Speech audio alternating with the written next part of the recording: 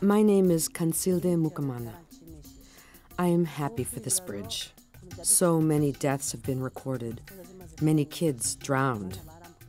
During rainy seasons, floods prevented people from crossing. At this particular crossing, the river is really quite violent. It flows very fast, so it's taken a lot of lives. We put our plans together over the past 3 to 4 months, which was quite challenging. We needed to make sure that we've got everything ready for completion in 12 days. We had to do a lot of planning and a lot of thinking through about what if things go wrong, and to do a lot of risk scenarios and how we can overcome this.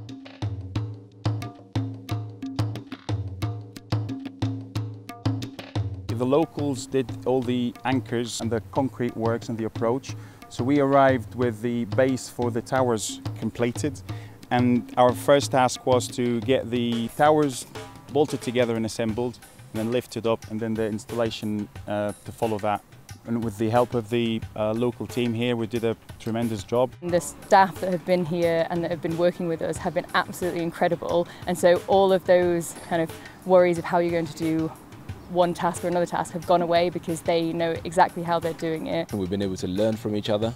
We've also been able to learn from the local community. The local guys have been there to help us. There's a lot of school children that cross this bridge to get to school. Health facilities, schools and the major markets are all on the right side of the river. So I think this is going to be very meaningful to the community.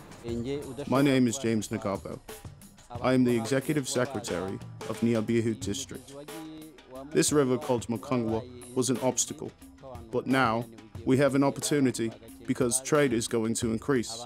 When the invite went out, I read the brief on the project, and one of the things that struck me was a picture of the old bridge, and something needed to change, and I wanted to be part of that change in making this happen. So for me, it was just a no-brainer that I had to be involved in it.